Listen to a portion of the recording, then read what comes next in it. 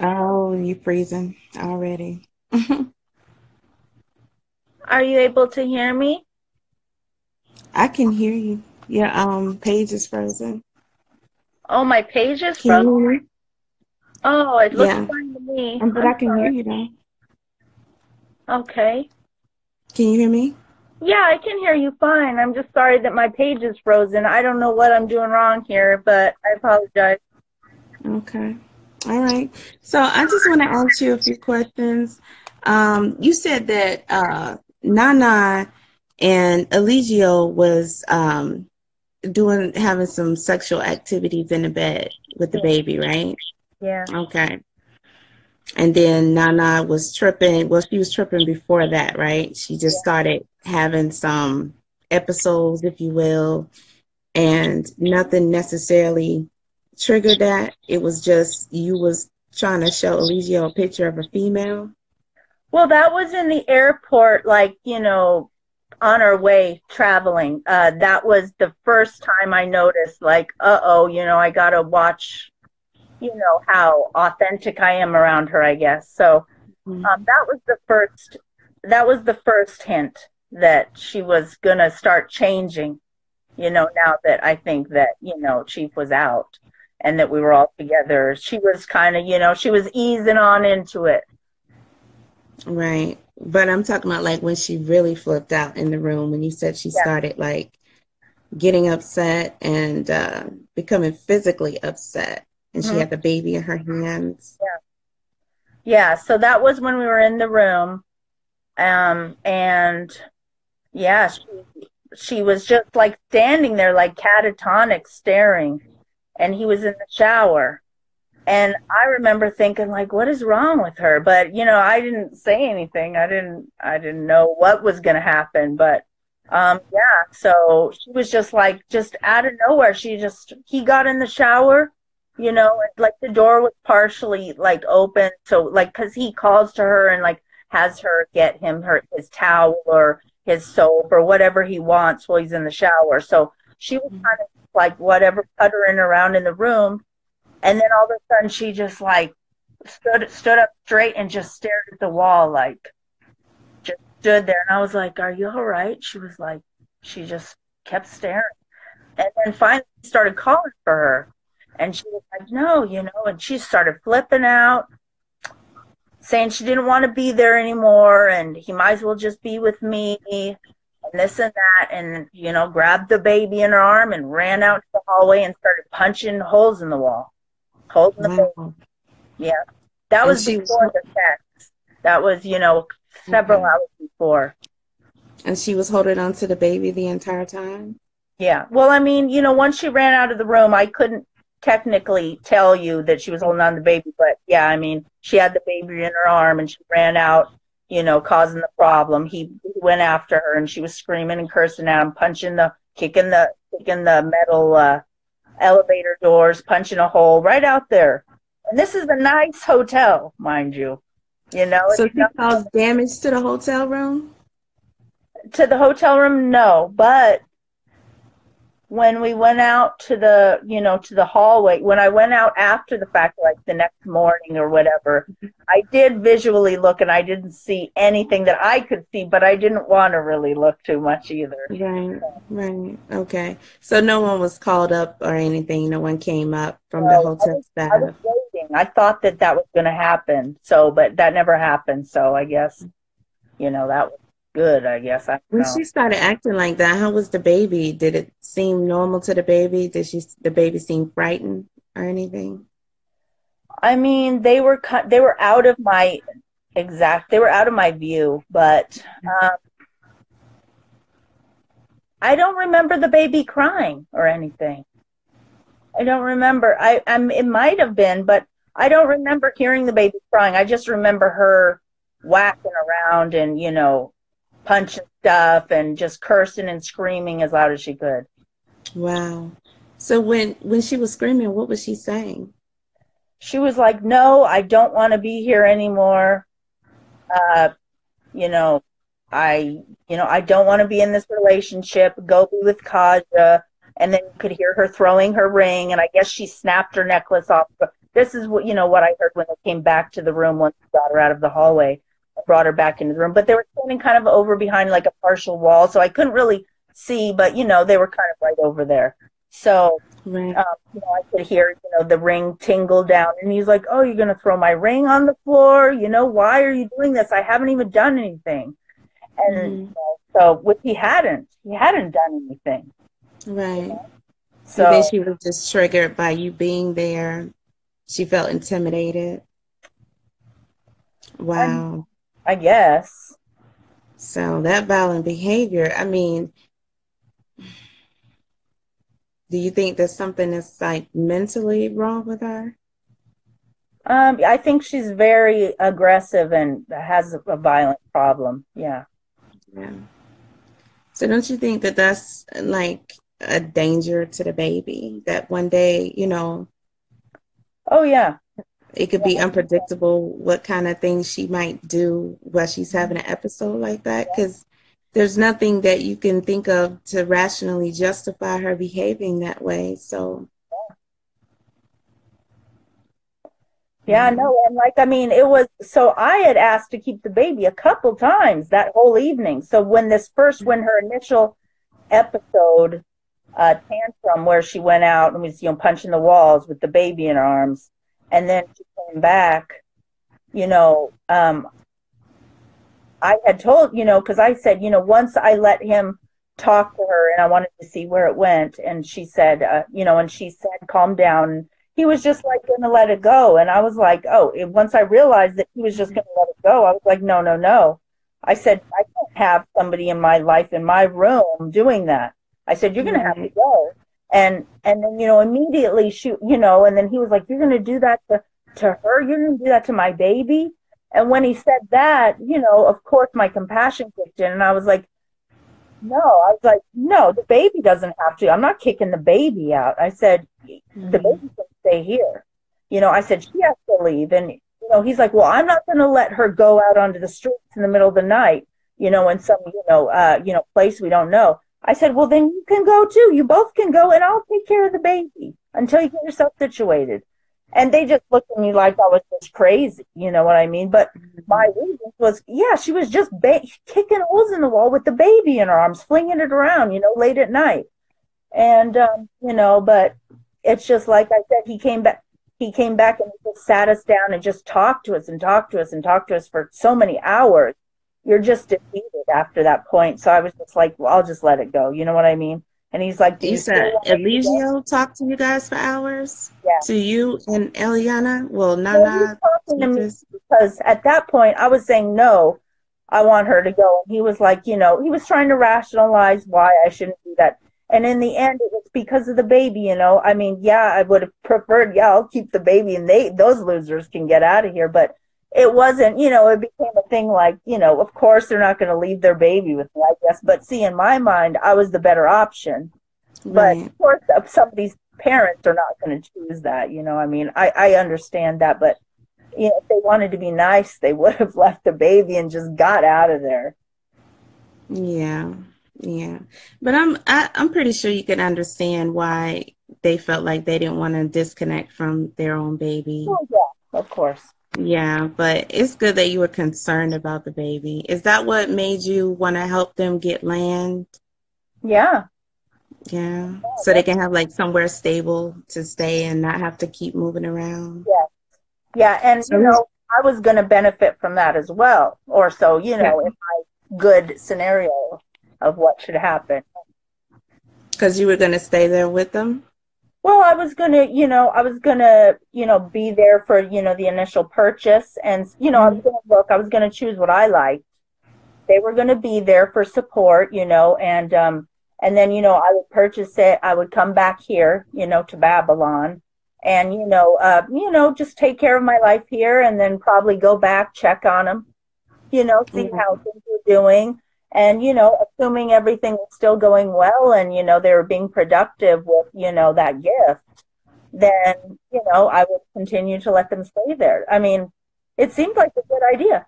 Yeah, it does. So you're well off then, huh? Financially? I'm okay, yeah. I could buy some land. Well, that's good. They don't know what kind of blessing they just missed out on. That's really unfortunate. Wow.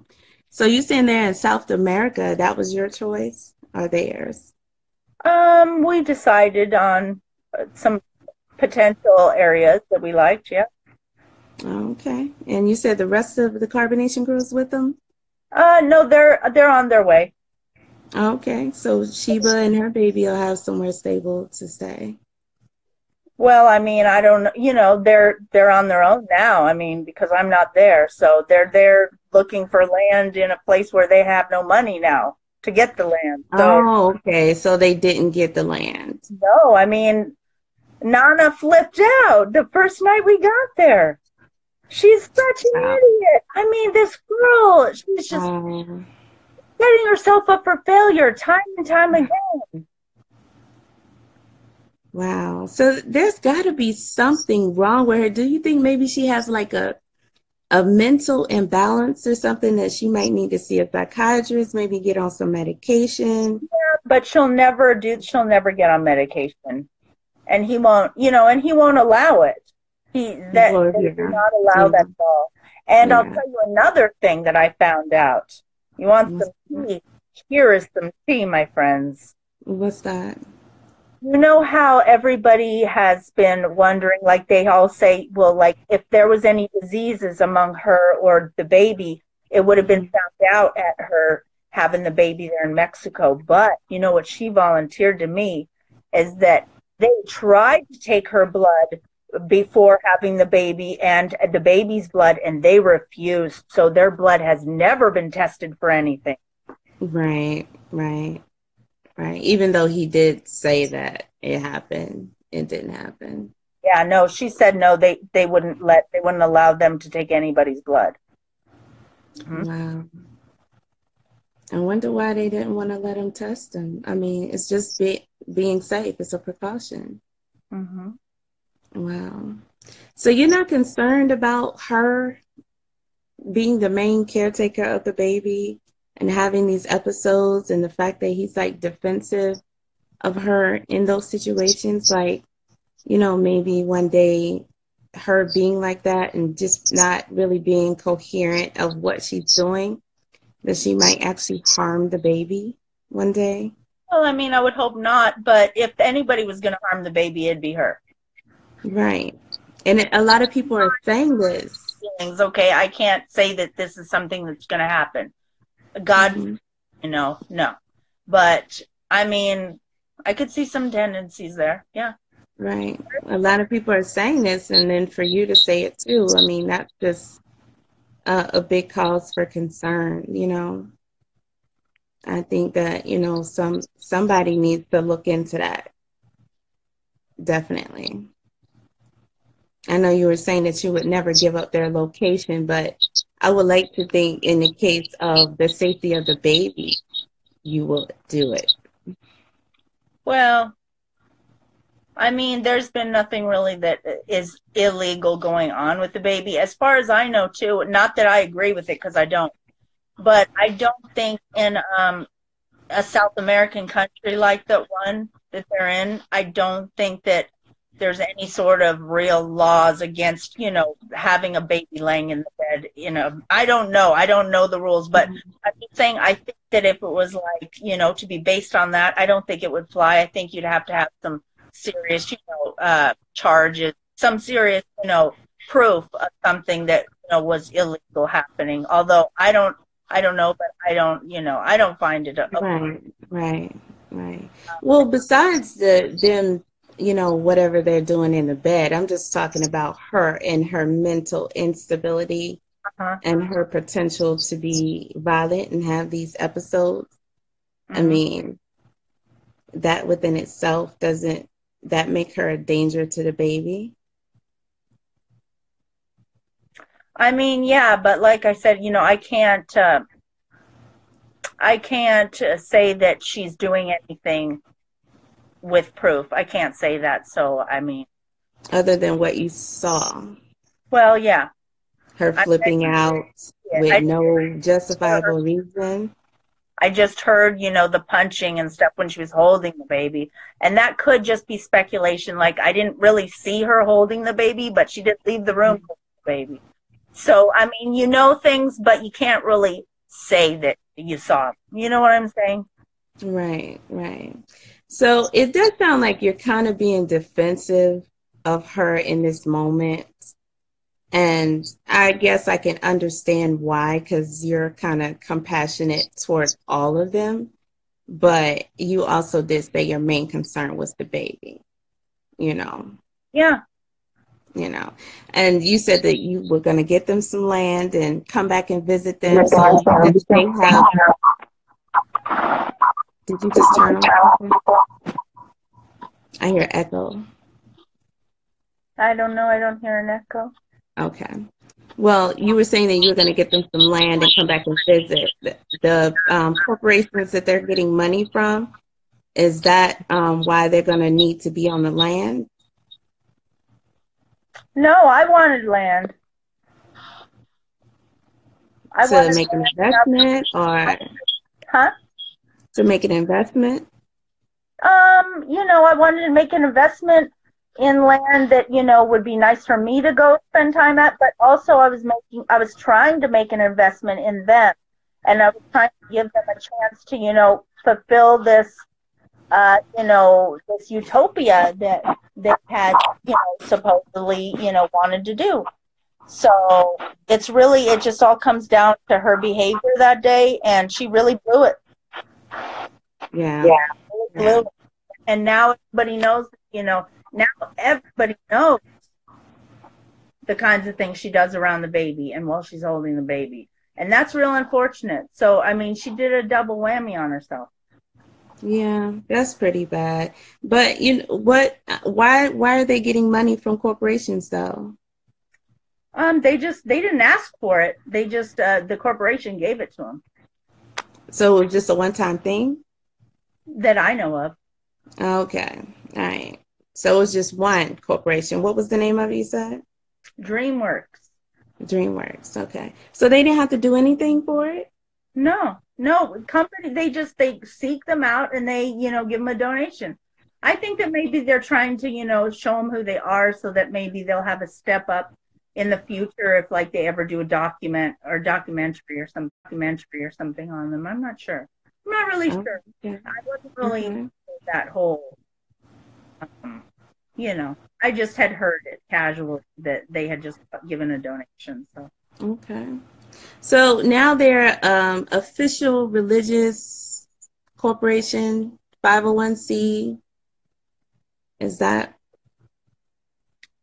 what you were saying?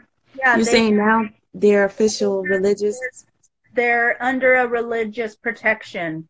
And they have paperwork that a lawyer drew up for them. I didn't personally have anything to do with the lawyer for that, but I was there and I heard that they had finalized. So. Okay. So that's what they were doing in California. Yeah. Okay. So it's like carbonation is a official religion now. Yeah, apparently so. I haven't seen the paperwork, but I'm pretty sure that it's a real thing because you know, that's what they were talking about. Okay. Well, I know you were breaking it down earlier. Can you explain a little bit more what that means? What, the religion thing? Well, yeah, the whole thing about them being incorporated or protected, because I know you were saying that means that they could, like, travel. Yeah, they can travel without being basically persecuted, which is what they were fearing, you know, as far as going through Nicaragua.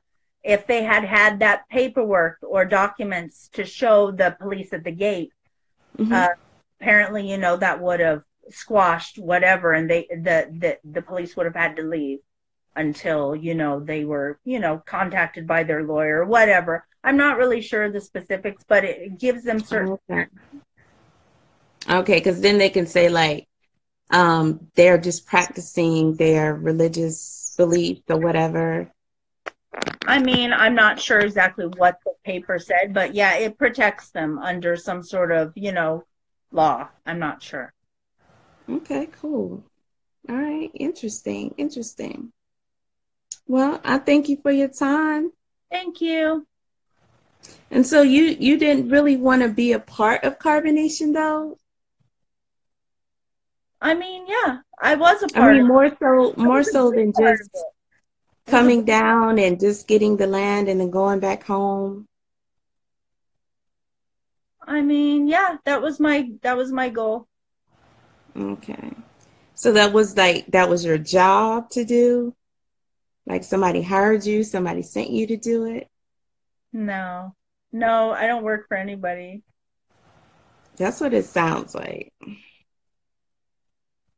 Okay. Well, all right. Thank you for your call. Thank you. All right. Bye. All right. All right. Oh my gosh, I'm getting really tired. I'm sorry, you guys. I don't like to, I'm not good at like cutting off phone calls and stuff. I'm sorry about that. Um,